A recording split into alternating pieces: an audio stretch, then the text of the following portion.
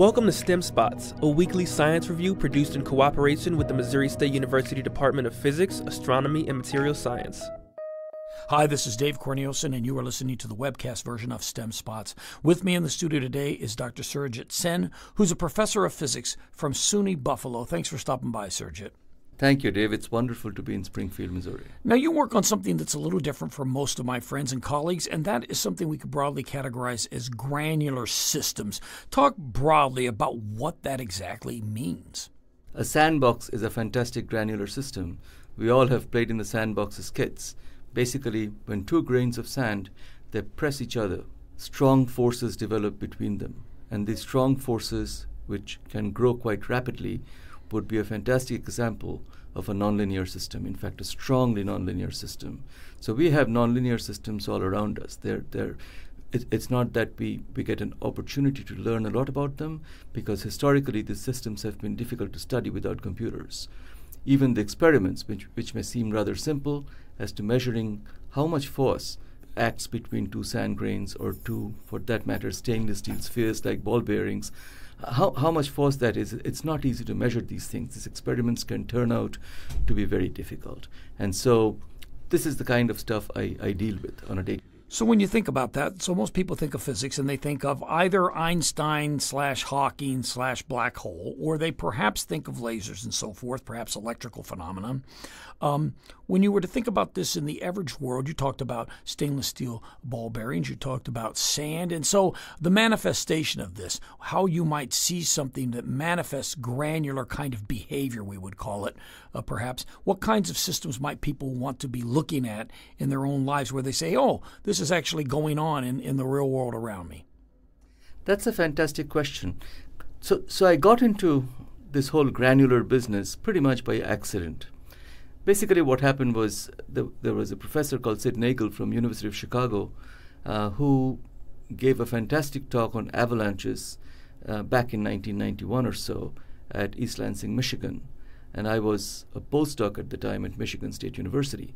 And I ended up having an argument with Sid. It was a friendly argument. We became good friends, and I learned a great deal about the subject from that time on, and I fell in love with it. So the grains were my doorway to get into these nonlinear phenomena. So the grains are my sandbox. So that's part of the answer in the sense that the grains are just one kind of nonlinear systems, but nonlinear systems are all around us. Think about what's going on when waves crash on the beach. We are very familiar with that. Think about what's going on when mountains form. Think about what's going on when craters form. You look at any heavenly body and you will find there are craters all over them. You think about tornadoes and hurricanes, how the desert sands of the Sahara play a role in the formation of the terrible hurricanes that that hit us from time to time, because they all form slightly west of the Sahara. So all these things are strongly nonlinear phenomena, as are earthquakes. We are all too familiar with earthquakes. So this is actually all around us. We think about pollution, for example. That's a highly nonlinear problem, because how do you get rid of pollution? How do you get rid of particulate pollution? We are breathing in 2.5 micron particles all the time. Now, in Springfield, Missouri, this may not be a big effect, but if you go to New York City, worse still, you go to Cairo, you go to Calcutta, you go to Delhi, you go to Beijing, you go to so many different cities, and what you feel first is that the air feels different, the smell is different, things look a little darker. Why is that? Because there are 2.5 micron particles that contain a lot of carbon. That's all over the map. So let's think about this a little bit. You use the word nonlinear, and so you've talked about a lot of different possible effects. You talked about volcanoes and earthquakes. You talked about cratering. You talked about pollution. And so what you're saying, I think, is that underlying all of this is a similar mathematical formalism, and the key thing that you're talking about is nonlinear. So when you say nonlinear, talk a little bit more about that. Do you mean that the forces involved are nonlinear? Do you mean that the potentials involved are nonlinear? Talk a little bit about what nonlinear means from your treatment of this as a theorist. What does that add to the system? Fantastic. So by nonlinear, what I really think of is that the force between two objects develops very rapidly as the objects move, typically when they're moving closer to one another. So when forces grow very rapidly, when objects move closer to one another, the way energy is transferred from one guy to the other turns out to be very special. So this is the hallmark of nonlinearity. How special? Well, nature transmits energy in different ways than normal sound. So we are not surprised by sound waves, right? So sound waves basically is one way in which nature transfers energy from one place to another. It can be from me to you. It can be in an earthquake. All kinds of applications of sound waves and manifestations of sound waves are all over the map. So it turns out that in addition to that, nature prefers to propagate sound or propagate energy, mechanical energy, in other ways in nonlinear systems. So this is what's special about nonlinear systems. Energy propagation is fundamentally different, and that can have profound consequences in the events around us that we observe and we deal with. So one of the things you and I talked about just in a conversation was that waves can be involved in this, and there's a particular kind of wave in which you have an interest and that was of interest to many people, it turns out, for hundreds of years. And so talk about this thing that you call a rogue wave. That plays into this somehow. Rogue waves are really, really interesting things. Rogue waves have been, sailors have known about rogue waves for a very long time. And it turned out that when the European explorers were sailing out west back in the 1500s, a great many ships were lost to rogue waves. The intellectuals at the time in Europe, most of the mathematicians, the names you hear about, they got very busy studying these nonlinear waves, which are these rogue waves. They can be very high. They can be 60 feet, 70 feet, 80 feet, 100 feet. And just to give you an example, even today, if a ship is hit by a rogue wave, that ship may be severely damaged and even may go down. So for example, a typical large ship is built to deal with 45 to 50 feet waves. That's what I'm told by a ship captain. So that's about 15 meters. You can get waves that can be as high as 100 feet. Okay, so 50 feet versus 100 feet near the coast of Portugal, for example. So these kind of rogue waves popping up in the middle of the ocean is not uncommon. There are certain areas that are much more prone to having rogue waves than others. So for example, if you're in the southern part of South Africa in the ocean there, near the Southern Ocean, but the Indian Ocean and the Southern Ocean meet, that's an area I'm told is quite prone to rogue waves. So there are areas like that people know it. And the middle of the Atlantic is also one of those areas, apparently, where various kinds of currents collide. And then nonlinear dynamics could be used in some way to effectively model them? Is that the idea? That's correct. So in other words, one reason why these rogue waves form is because very, very large energy fluctuations in these systems can kind of pile up in some kind of concerted ways such that they create these dangerous waves. So they come and go. They don't last for a long time. They might last for maybe minutes at most, seconds, but not for very long. So they are not very easy to predict. They are not very easy to create in the laboratory in a controlled environment such that we can study them. So what kind of conditions are ideal for generating rogue waves is not really understood as far as I know.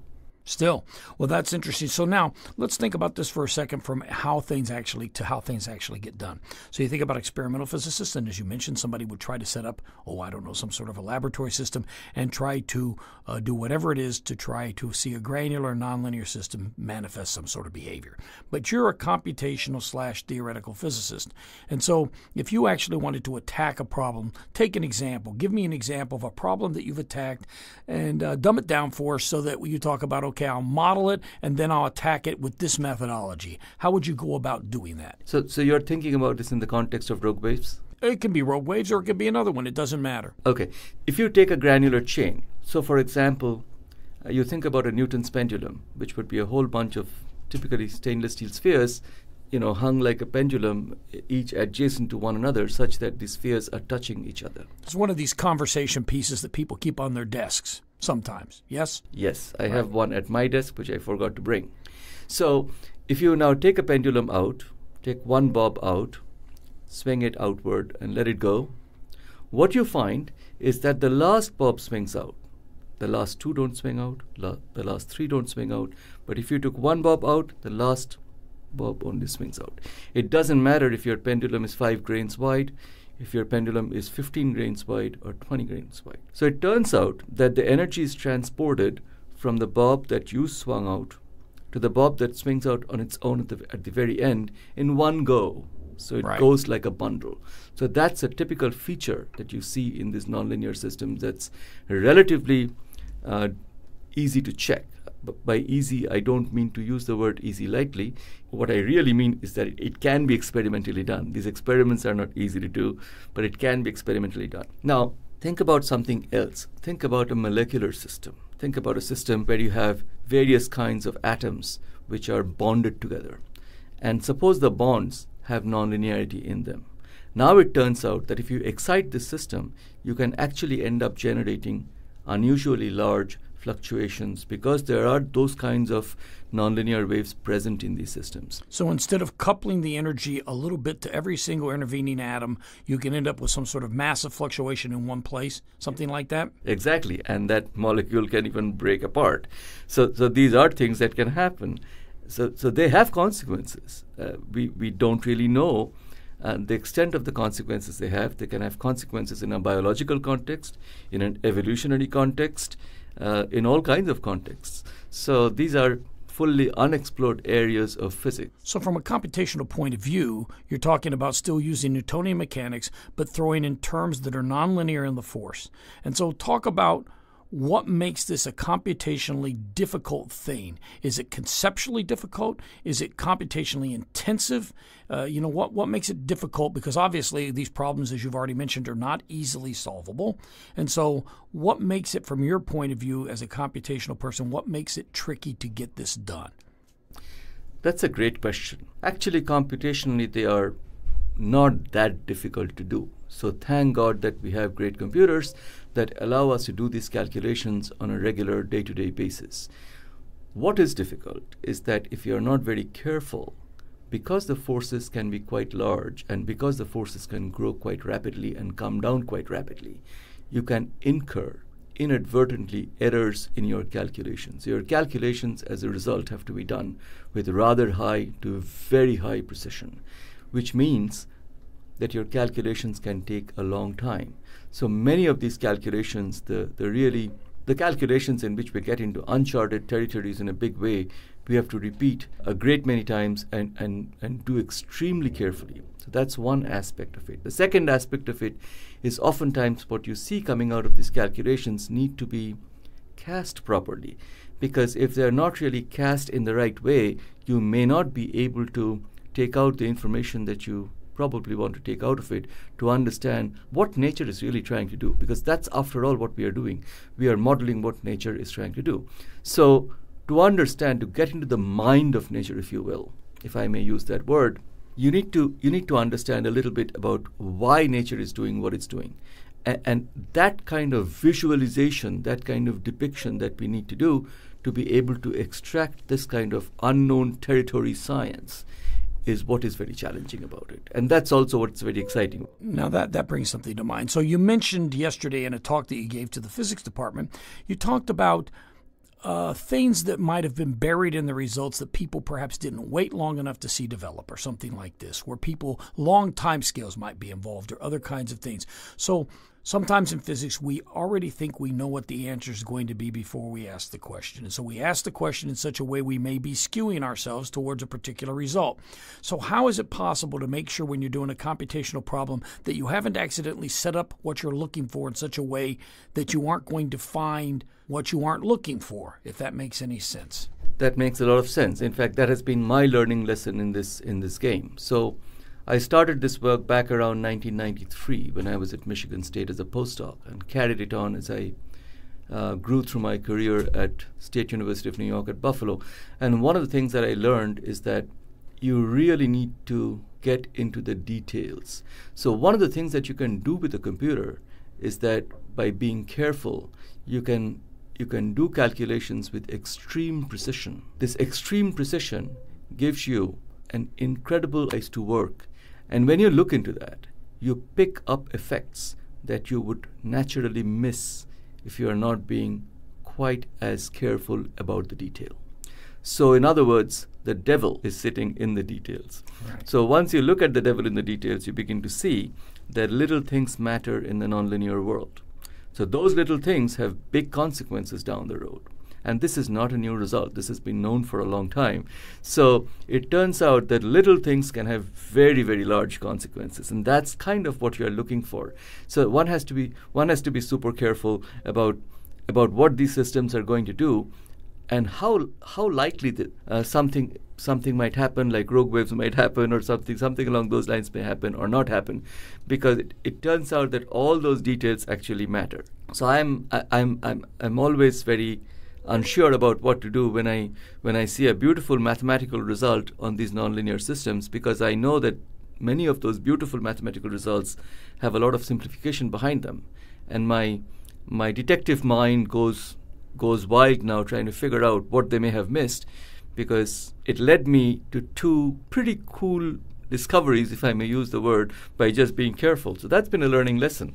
One was I predicted how these nonlinear waves interact, which turned out to be quite different than what people thought before. And the other turned out to be what are the consequences of such interaction. And that turns out to be a very special state, which people didn't really know. And that special state is actually all over the map. And this special state involves large fluctuations. And I gave it a name. It's called quasi-equilibrium. So this was introduced by us back in 2004.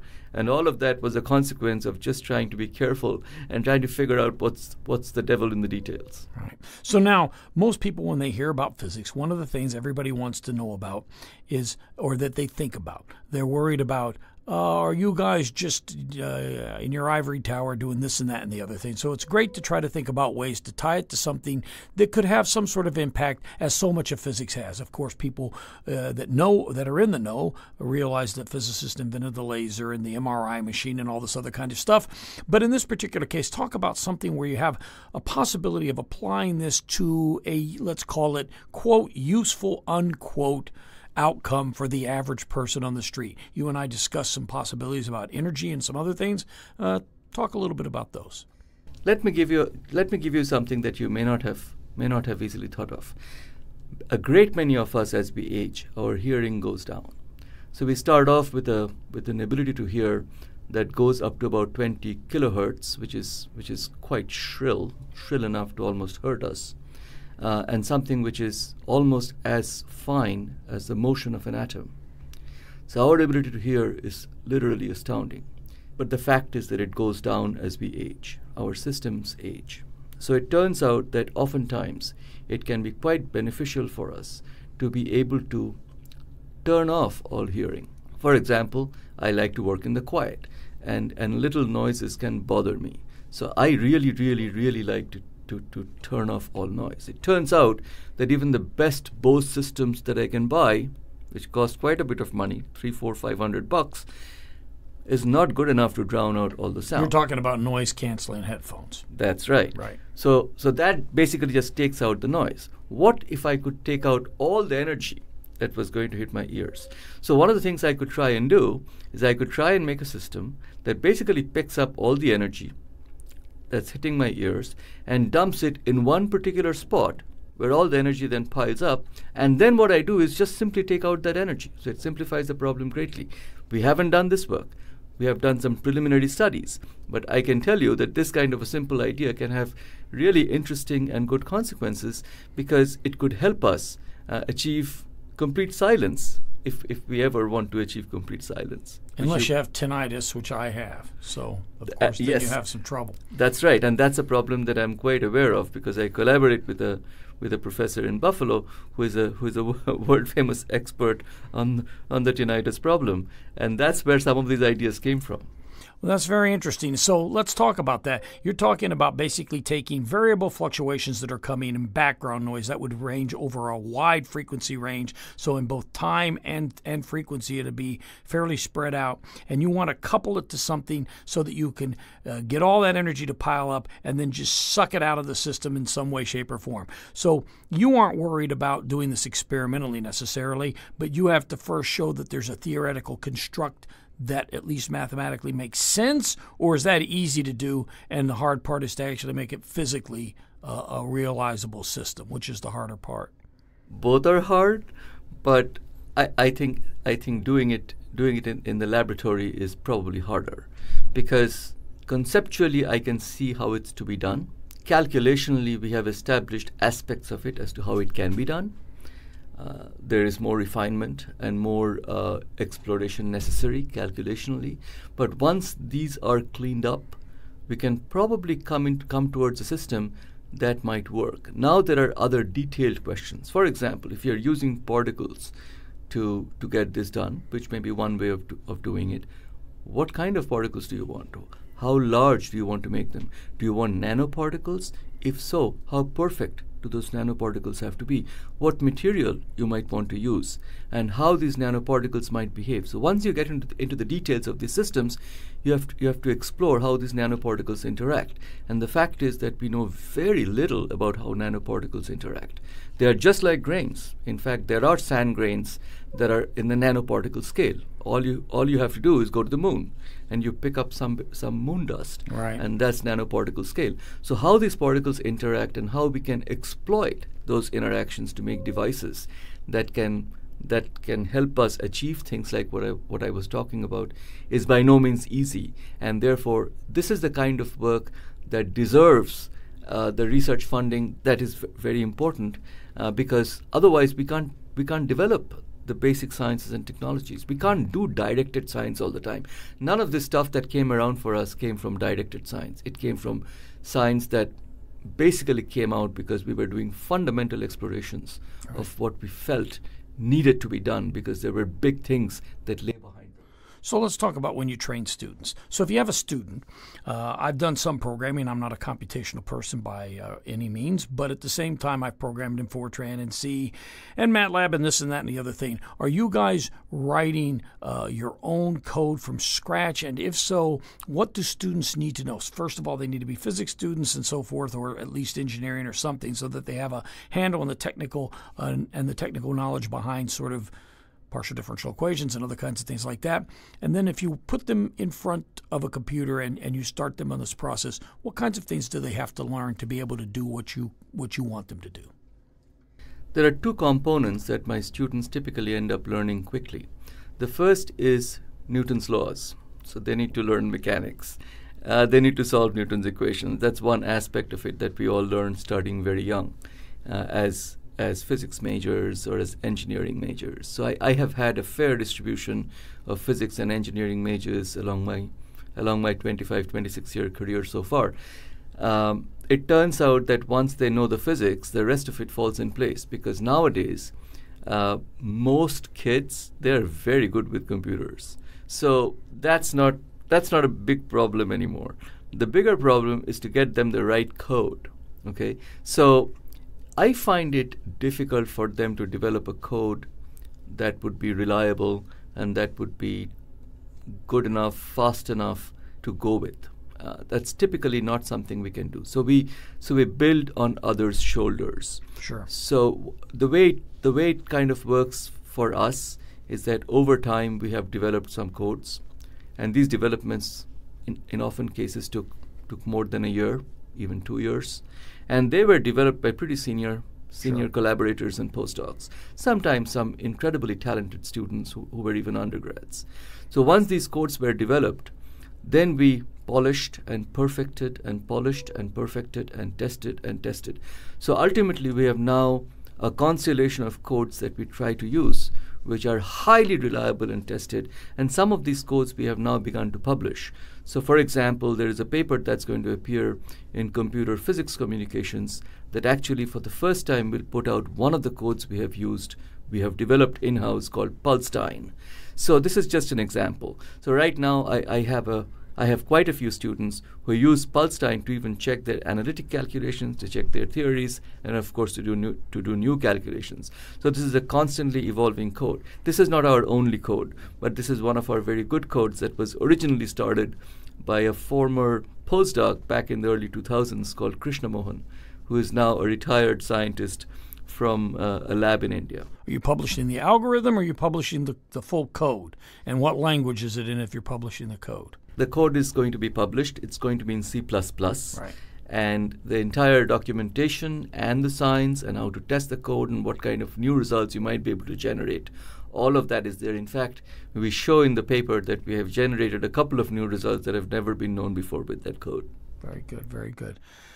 Well, you know, we're getting to the end of a reasonable amount of time for even a webcast version of STEM Spots. This is quite interesting, and of course it points to this thing. One of the things you pointed out, which I think many people don't understand, is this subtlety that is behind the interpretation of physical results. You'd like to have the thing bang you on the head and say, here's the answer, but so many times you must search very, very diligently to try to find the, quote, answer hidden amongst all the weeds. That's one thing, and I think that everything you said means that you would agree with that to some level. Absolutely. And then the other thing is, of course, our job is to also prepare people so that they can take up this journey, because when you talked about computational codes, I know people that work with various kinds of electronic codes, and people have been working on some of these codes for 25 years. Yes. And or even longer, where a group has extended what you would call maybe several human careers, human years, or whatever you want to call it. Yes. And so there's this sort of wave at some level that we're all on. And of course, part of our job in the university system is to propagate the wave. So that's great that you also train students who can move on and do other things. Thank you. Surajit, it's been very great to have you in the studio today. Thanks so much for stopping by. Thank you. And once again, this is Dave Cornelison for the webcast version of STEM Spots, signing off. STEM Spots is available online at ksmu.org.